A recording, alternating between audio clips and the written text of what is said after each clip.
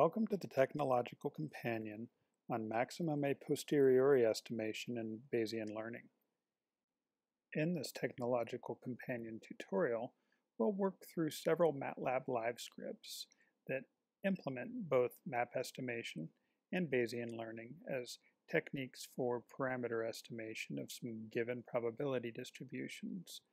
However, they're going to have some added features that we didn't see in our previous techniques for parameter estimation. Specifically, map estimation and Bayesian learning are going to include some metrics for establishing both accuracy and confidence in our estimates. Our first maximum a posteriori or map estimation example is going to be tied to the binomial distribution.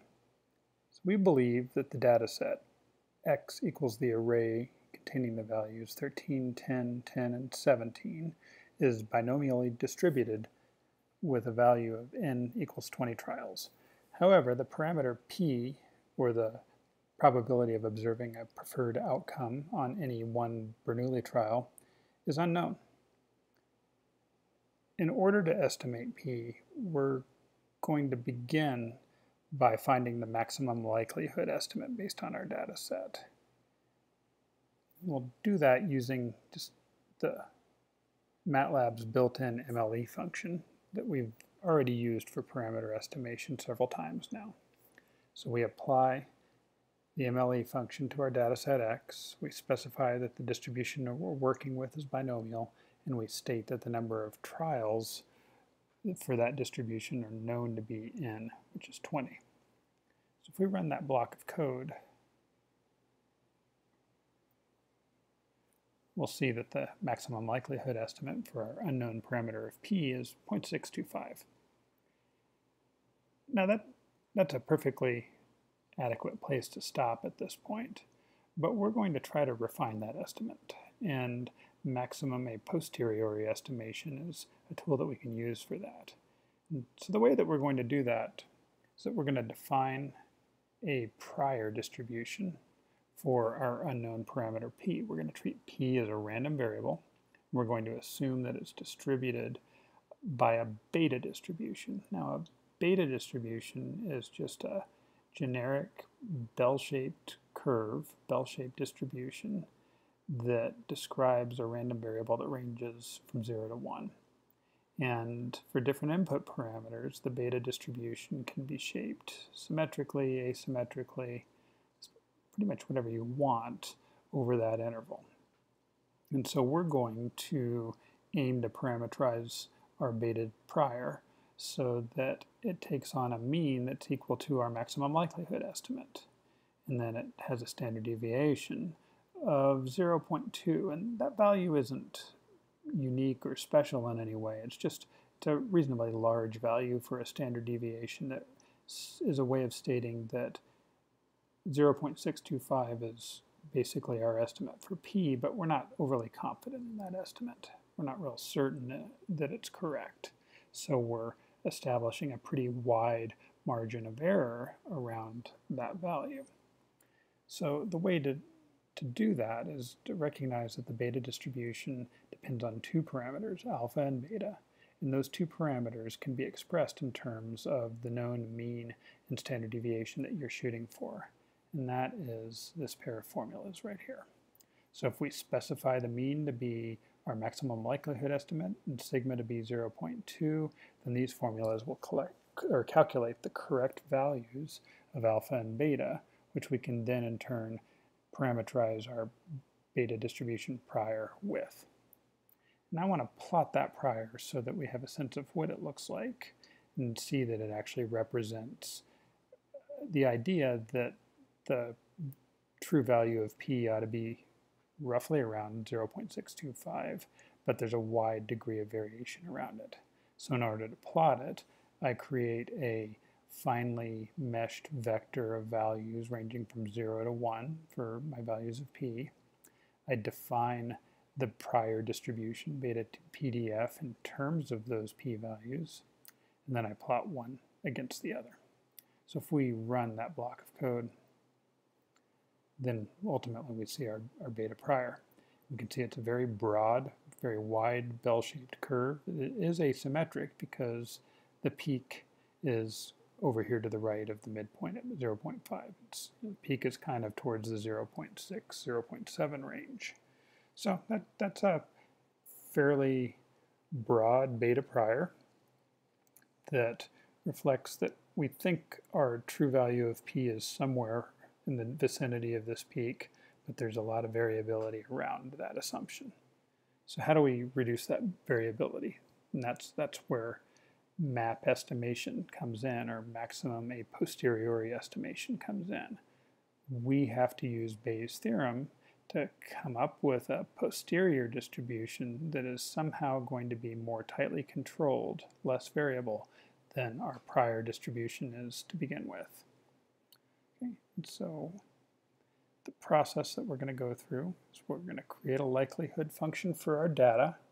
This is just the binomial distribution evaluated at each of our data points, placed into a product, and allowed to range over all possible values of p from 0 to 1. Now if we're going to form the marginal probability by using the law of total probability, what we have to do is, since our prior distribution and our likelihood function of our data both depend on p, which is a continuous random variable, we have to multiply those together, and then rather than sum them all over all values of p, we've got to integrate them over all values of p. And MATLAB's built-in function traps, it's named that because it's tied to the trapezoidal rule for numerical integration. It comes up with an approximate integral over that function of the prior probability times the likelihood function. And that's what's going to give us our marginal probability. Finally, we've got to construct the function that we need to maximize, and that's the posterior probability. And so that is going to be the likelihood function times the prior divided by the marginal probability. We can plot that, and we'll see that it looks like less of a broad curve than this one, and we'll see also that its peak might shift around a little bit. So we'll run this section and see how it turns out. So now we've got a new plot that compares the posterior probability, a tall and sharp narrow peak clustered around, again, the 0.6 range, compared to this prior probability that was much broader, representing a much greater degree of uncertainty. So we could stop at that point and say that, the mean of this distribution, or the mode, or some other measure based off of that distribution is going to be our estimate for the mode is typically going to be it, because we maximize that function in order to find the estimate for our unknown parameter p. In fact, we can do that in our next block of code. We can, just like we would have done in maximum likelihood estimation by hand, where we maximized the likelihood function, we can maximize the posterior probability by hand. So if we try to figure out where the peak is, it's where I've drawn this vertical line, and it turns out that it's telling me that the probability should be 0.62763 based on our refined understanding of where that parameter should be based off of our collection of data. One of the nice things about map estimation is that it can be iterated if you wish to go out and collect more data. So let's imagine that we just did that. Go out and collect 4 more observations of our random variable x, and they happen to be 12, 14, 9, and 14. Well, all we have to do in order to get an even more refined estimate for our unknown parameter p is to update the prior probability to our old posterior probability. So we're going to replace this blue curve with this orange curve in terms of what plays the role of our prior. And then we're going to go through our entire algorithm again. We'll compute a new likelihood function using the new data. we'll compute the new marginal probability by integrating the likelihood function times our new prior. And then we'll use Bayes' theorem to compute the new posterior probability, and then plot it. And when we do that, this purple graph is even taller and steeper compared to the orange graph than the orange graph was compared to the blue graph. So we've got a new location of our peak, and we've got an even greater degree of certainty that that location is correct. And we can see that, we can visualize that, because our posterior probability, this purple graph, is even taller and narrower than previous iterations in this process. If I wanted to know what my actual estimate is, all I've got to do is locate the p-value that corresponds to that purple peak. So if I run my last section, we'll see that that new estimate corresponds to where this green line intersects the x-axis. It's a little bit lower. It is 0.62062. Well, that's the process of map estimation in a nutshell. And as long as you're willing to continue collecting data, then this process can go on indefinitely. All you have to do is update your prior probability to be the old posterior probability and calculate a new likelihood function based upon your new data set, and then follow through the rest of the algorithm as before. You can do that over and over again until you basically get tired of it, or you get a posterior probability distribution that is tall and narrow enough, located, centered around the peak that is going to be your estimate. So that's how map estimation works. Map estimation can be applied to most of the probability distributions that we work with. It's not limited to being used only with the binomial distribution. In this example, we'll apply it to the Poisson distribution. So it's believed that the data set X equal the array 80, 92, 87, 80, or 95, and 97 is distributed by the Poisson distribution with an unknown parameter of lambda. First, we establish the maximum likelihood estimate for lambda so that we'll have a starting point for our map iteration. So we'll use, as before, the maximum likelihood estimation, or MLE function, apply it to our data set X, and then specify that the distribution we're working with is Poisson. So if we run our block of code in that section, we see that we get an estimate for lambda of 90.2 just using the maximum likelihood estimation technique. Now, the lambda parameter can be any positive number. It doesn't just range over a bounded range like p did for the binomial distribution. And so if we're going to construct a prior distribution for our unknown parameter lambda, then we need to choose a distribution that's capable of covering an unbounded range like the positive half-real line from 0 to infinity. And the gamma distribution can do that. Otherwise, it behaves more or less like a beta distribution. You can choose a target mean and standard deviation, and then find parameter values, in this case k and theta, to parameterize your beta or your gamma distribution so that it takes on the desired mean and standard deviation. So our mean is going to be the maximum likelihood estimate for lambda that we've already come up with. And we're going to specify a standard deviation of 20, just because that's about 20% of the mean value itself. So that represents, about steps of about 20 above or below of our mean of uncertainty in our estimate, just to say that we're not super confident that our estimate is correct at this point. Okay, well, the k and theta parameters for the gamma distribution can be expressed in terms of the mean and standard deviation using the two formulas I've highlighted, so I calculate them accordingly. So I'd like to visualize my prior distribution, and I'm going to do it by creating an array of possible lambda values. In this case, they're going to range from 0 to 150, and I'm just choosing 150 as an upper bound on lambda instead of infinity because it's reasonably far above my mean value of 90.2. Then I'm going to define my prior distribution in terms of the gamma distribution, gamma PDF. I'm going to feed gamma PDF lambda as its random variable and our calculated values of k and theta as the input parameters.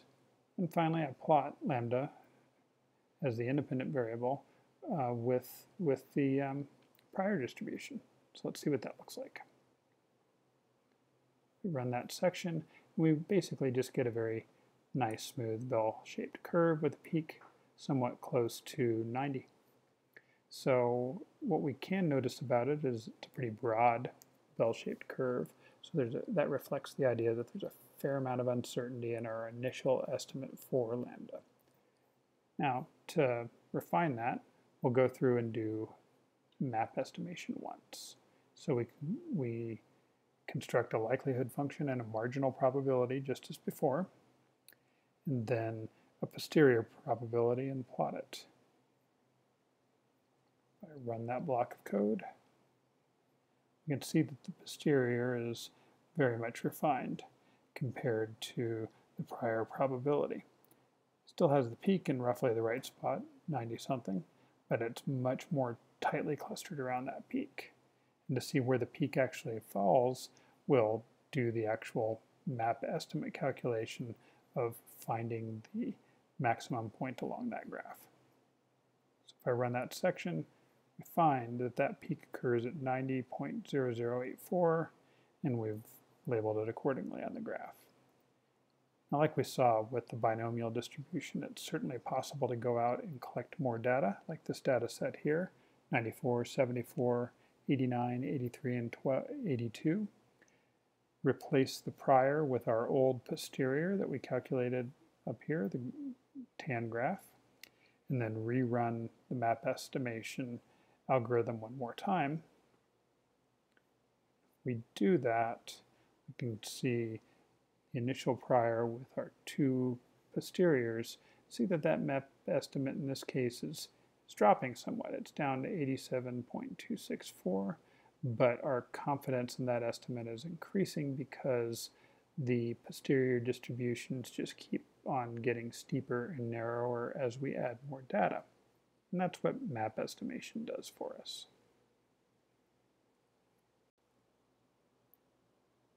One of the primary drawbacks from map estimation, especially for beginners, is that it tends to be viewed as a more complex and advanced technique.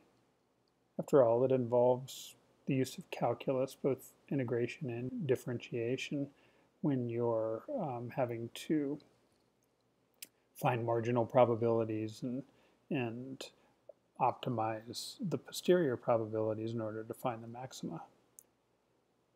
It would be nice, though, if you could find a technique that allowed you to take advantage of the corresponding benefits of map estimation without having to deal with its drawbacks.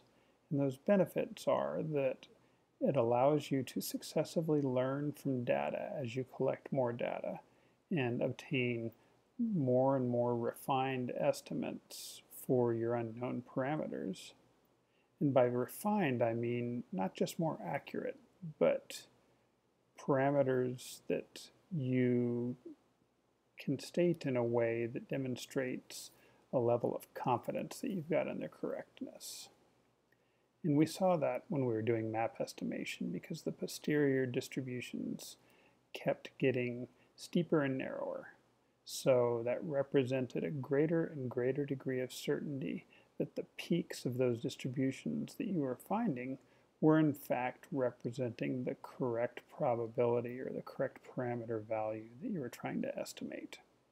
So that's the reason why you would want to perform map estimation, is that it has that flexibility, it has those built-in features. Well, it turns out that there's another technique that's closely related to map estimation that retains those features, but it doesn't really require you to have to work with integral or differential calculus, and it's called Bayesian Learning. We're going to illustrate Bayesian learning with this initial example. So we're going to suppose that a bird population is made up of birds that suffer from heavy metal contamination and others that don't. Our goal is to estimate the proportion P of the birds that suffer from the contamination. First, we might know nothing about the bird population at all. In this absence of information, we propose a number of possible hypotheses that describe the value of P. And we're going to list off 5 competing hypotheses in this example. In reality, you'd probably want to do quite a bit more than 5, but we'll do 5 for the sake of being able to follow this initial example. The first hypothesis states that P falls somewhere between 0 and 0.2. Second hypothesis states that P falls somewhere between 0.2 and 0.4.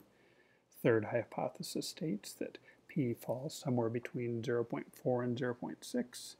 And fourth states that P falls somewhere between 0.6 and 0.8. And finally, the fifth hypothesis states that P falls between 0.8 and 1. So what we've done is we've taken the range of possible values for P, subdivided it into some number, 5 in this case, of evenly sized subintervals. And those are all going to be the possible locations of our true parameter value. Now what we're really doing is we are creeping up on the definition of a discrete prior probability distribution for the location of our unknown parameter P. And there's a lot of ways that we can choose that. We had to get bogged down with things like the beta and gamma distribution when we were doing true map estimation. But here we've got a little bit more flexibility. We can say without any prior information of our bird population, we have no way of determining which of these hypotheses are correct. So the best way that we can, or the best thing that we can do, is just assume that any one of the hypotheses is just as likely of being correct as the others. So we're going to say that those hypotheses, or P in this case, is distributed uniformly over its range. And so we're going to say that the probability that H1 is true equals the probability that H2 is true. The probability that H3 is true is equal to the probability that H4 is true is equal to the probability that H5 is true. Since there's 5 of those hypotheses, they're all equally likely at a value of 1/5 or 0.2. And we are going to call these probabilities the prior probabilities for the 5 competing hypotheses. We've set them all equal. So here's how we'll code that up.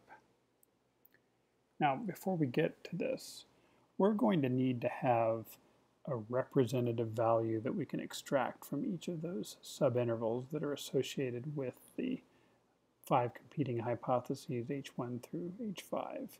And you can really take any point from those subintervals. We're going to use the midpoints. So if we decide that the true value of P lies somewhere in the H1 interval, we're just going to take P to be 0.1, the midpoint. Likewise, 0.3 is the midpoint of the H2 interval, and so on.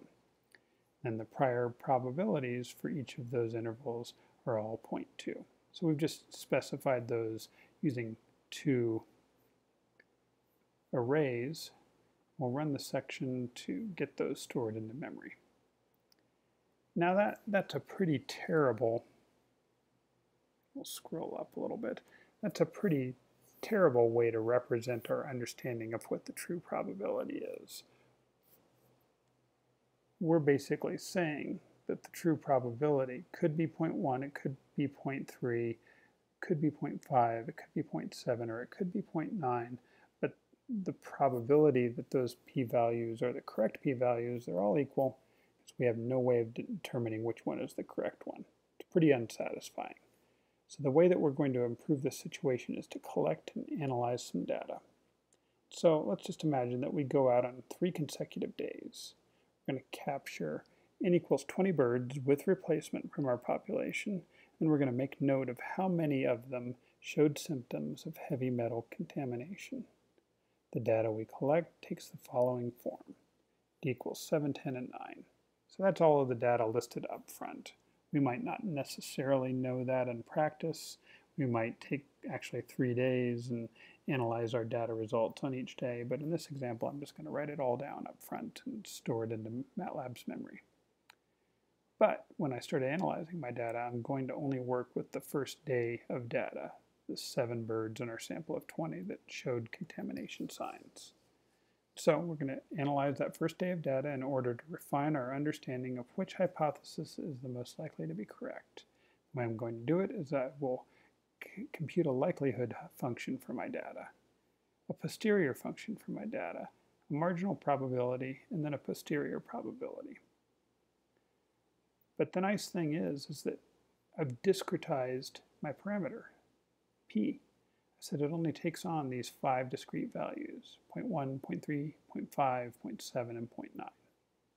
So I've got a discrete prior and a discrete optimization problem. So when I form my likelihood function, all I've got to do is plug my first data point in, x equals 7, to the binomial distribution. Already specified that n equals 20, I think, that was my sample size. And then all possible values of p.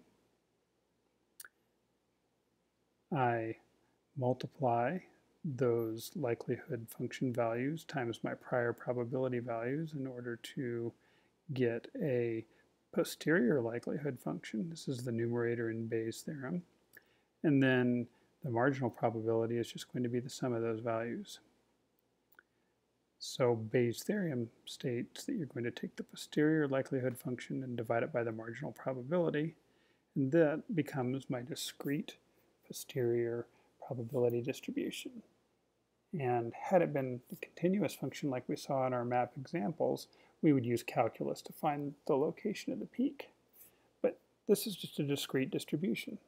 It's got 5 bins to it, so we just have to pick the one with the greatest probability. So let's run that block of code and see what that is.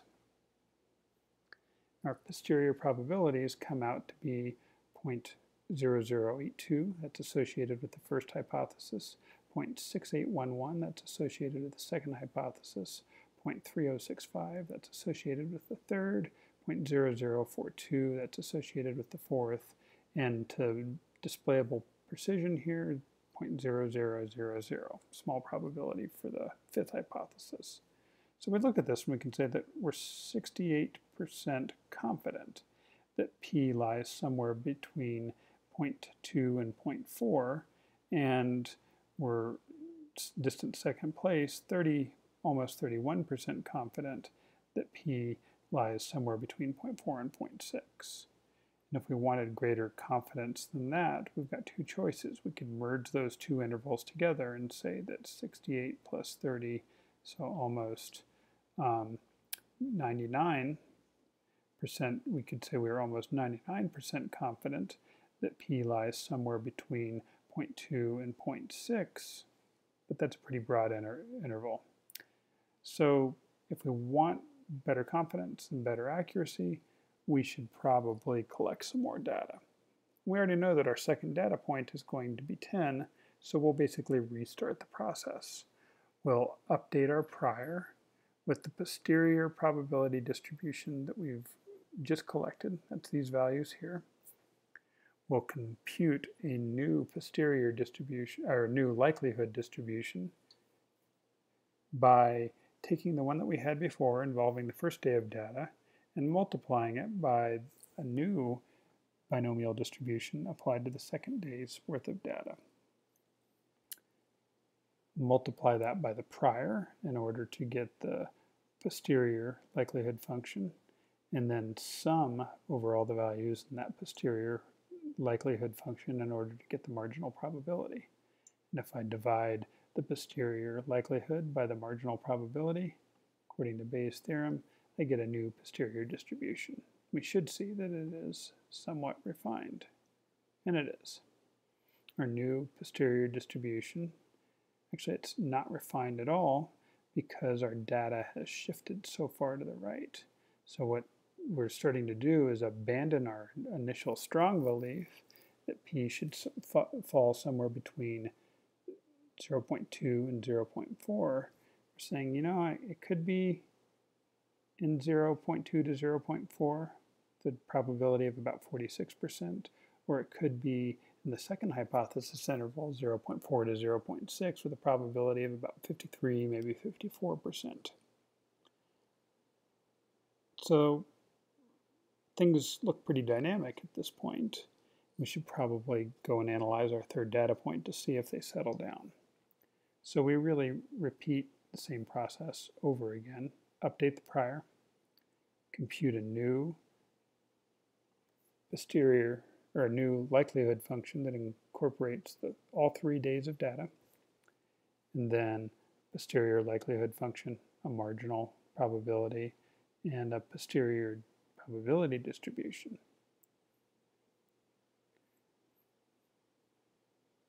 Run that section, we can see that our posterior distribution has now shifted its confidence onto the third hypothesis, so the interval 0.4 to 0.6 instead of the second.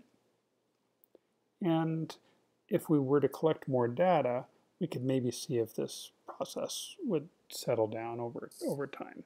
We're not going to do that in this example because we're just trying to illustrate the process.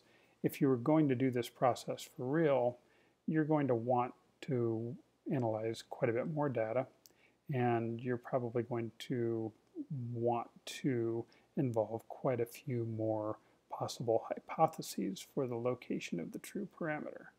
Because here's the thing about this example. We could make up some more data and continue to analyze it. And the only thing that we'll ever see improve in this example is the amount of confidence that gets dumped onto one of our intervals. I could imagine if I start adding more data points, this 87.96% probability that says that, you know, that's where we think p is going to fall somewhere in that third interval from 0.4 to 0.6 with this probability. Maybe that goes up to 90 or 95 or 99 after a few more data points. Well, that's fine. That's a way of saying that we're pretty confident that p lies in that interval, but nothing's going to improve the width of that interval. That interval is still 20 percentage points wide. P lies somewhere between 0 and 40. If I want Bayesian learning to establish estimates that I have greater confidence in than just interval of 20% width, then I've got to make that decision up front. And I need to choose more than just 5 hypotheses. Maybe choose 50 or 100, you know, whatever it takes to subdivide the range of p from 0 to 1 into fine enough of intervals that I can start collecting data and dumping more and more confidence onto one of those intervals. So I'd never get there with this example because I started out with these 5 hypotheses that are wide. They're 20 percentage points wide. So that's one of the drawbacks of Bayesian learning, is that you've got to manage a lot of data. And if you're going to do it, you probably shouldn't do it with using the architecture of an example like this, where we're basically cutting and pasting the same code and rerunning it over and over again. You should try to make efficient use of loops. And we've got an example where we can do that. But before we get there, I want to just remark that there's one additional line of code in this final block that came up with, in a sense, a best estimate. So in one sense, we could say that our best estimate is just the midpoint of the interval that has the highest probability, highest posterior probability attached to it. So that'd be midpoint of the third interval, 50%. But instead of doing that, what you can also do is compute a weighted average of your representative values 0.1, 0.3, 0.5, 0.7, and 0.9 for the 5 hypothesis intervals, and the weights that you use for that weighted average are going to be the weights from your posterior probability distribution. So if I compute this first value that's close to 0 times 0.1 plus this value times 0.2, so 0.1204 times not 2, 0.3, and plus 0.8796 times 0.5 plus these two small values times 0.7 and 0.9 respectively, I'm going to get a value of 0.4759. So that's my expected, it's a mathematical expectation, so it's my expected estimate of P based on the data that I've collected so far. So it's just a little under 50%.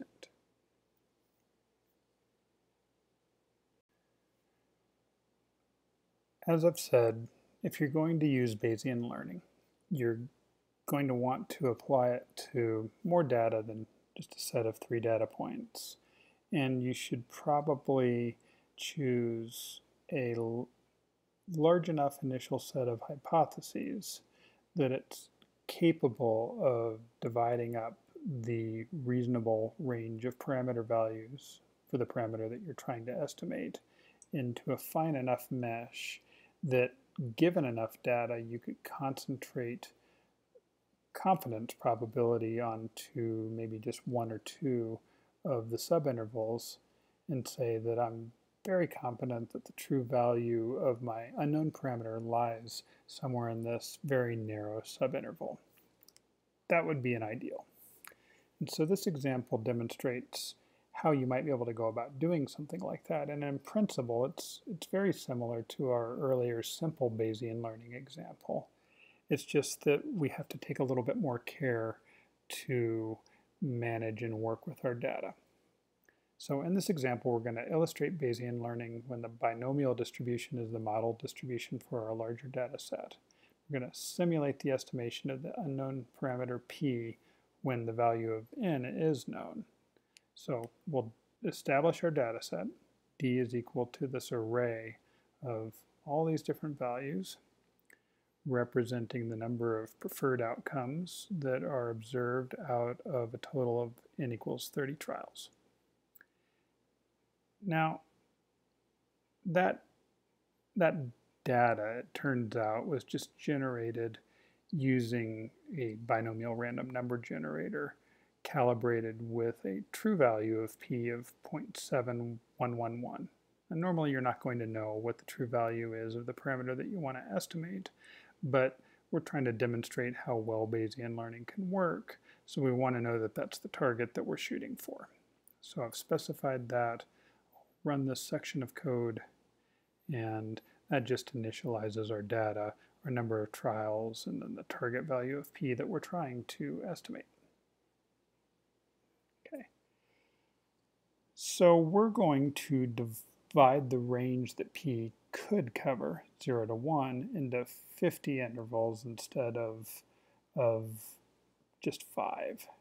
And so what that means is that each interval is 0.02 wide.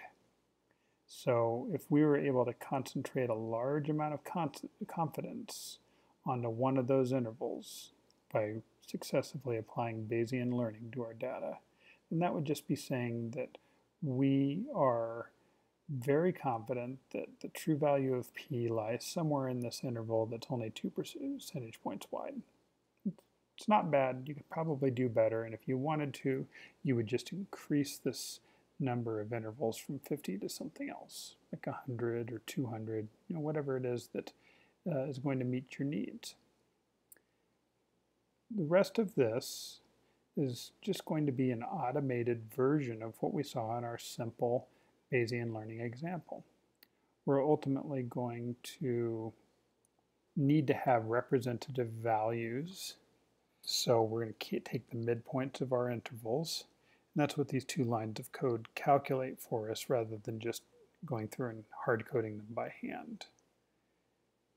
Then we need to compute a prior probability before collecting any data, And that prior probability is just going to be a way of saying that I believe that every interval is as likely as the others to contain the true value of p. So we're going, since we've got 50 intervals, we're just going to say that the probability that each interval is the correct interval is essentially 1 over 50. And that's what this line of code is doing, but it's doing it in a general way so that if we use something other than 50 intervals, it would be correct. Then we create some empty storage arrays for where our overall best estimates are going to be stored after each round of Bayesian learning, where our Bayesian learning estimate is going to be stored, and then also just where our running maximum likelihood estimation is going to be stored. So just to review what these are, the best estimate is going to be the expected value of p that we compute at the end of Bayesian learning by taking our prior probabilities, multiplying them by the corresponding representative values of p, and then adding those up. The Bayesian learning estimate is just going to be the midpoint of the interval that has the most probability concentrated on it, whereas the maximum likelihood estimate is the maximum likelihood estimate. It's the peak of the likelihood function that we build as we go. So we'll run that code. It's just more initialization code essentially until we get down to our actual Bayesian learning algorithm.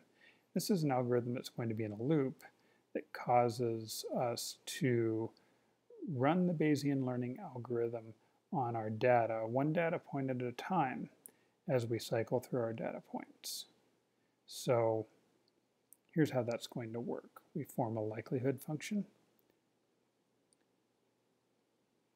And the way we're going to form that likelihood function is that initially before the loop even starts, we're going to say it has a value of 1, which is kind of meaningless, but bear with me to see why that's useful. Because once the loop starts, we're going to multiply that value f that currently contains 1 by the binomial distribution applied to the current data point in our array. First data point the first time that we go through the loop, the second data point the second time we go through the loop, and so on. That updates f. So f, the first time the loop runs, f is going to take on the value of this binomial distribution applied to the first data point. But the next time the loop runs, it's going to take that value and multiply it by the binomial distribution applied to the second data point. Third time it runs, it's going to add or put the third binomial distribution applied to the third data point into that product, and so on. So our likelihood function gets applied to more and more data as the loop continues. Right? Next two lines of code find the maximum likelihood estimate of our data that we've collected so far. These lines of code form the map estimate. This line of code updates, once you found your map estimate, it updates your prior probability with the posterior probability. And this line of code finally, well, not highlighting it very well, but this line of code here calculates that expectation value, the best possible estimate of p based on the data so far. And so this block of code inside of our loop is what's actually running the Bayesian learning algorithm over and over again, and I could stop the loop at this point. But for the sake of illustration, I have several lines of code that's going to plot the way the different types of estimates are behaving as more and more data is added. So I'm going to be comparing the maximum likelihood estimate to the true value of p that we know but wouldn't normally know, to the map estimate, or not the map estimate, to the Bayesian learning estimate, to the best X estimate. So we'll run this section and see what it looks like. You can see, if I scroll down, I'll rerun this in a minute, but as I scroll down, we get these two graphs. So this is a histogram of the posterior distribution, and we can see already after 20 or 30 iterations, almost all of the probability is concentrated on this interval that's somewhere here close to 0.7. And then these traces that are shown here show the maximum likelihood estimation function. That's this fairly jagged function bouncing around as it gets fed more and more data. But eventually, out here after 30 some iterations, it settles down pretty close to the true value of p, which is the purple line that's kind of hard to see but still there. And what we see about Bayesian learning and the expected value of p that's calculated from the Bayesian learning estimates is that both of them asymptotically reach that horizontal line just a little bit earlier than maximum likelihood estimation does. And for the most part in this example, they tend to stay clung to that true value of p line pretty stably. So it's a much less noisy estimation scheme than just ordinary maximum likelihood estimation tends to be. That's one of the nicer features of it. So just so that we can see it run again, I'm going to clear MATLAB's memory and rerun our entire script. We can see now how that posterior distribution started out as a fairly nice bell curve and then quickly got very tall and narrow, demonstrating that as we added more data, each iteration corresponds to the addition of one new data point. Then we get more confidence built onto the interval that contains the correct value of p.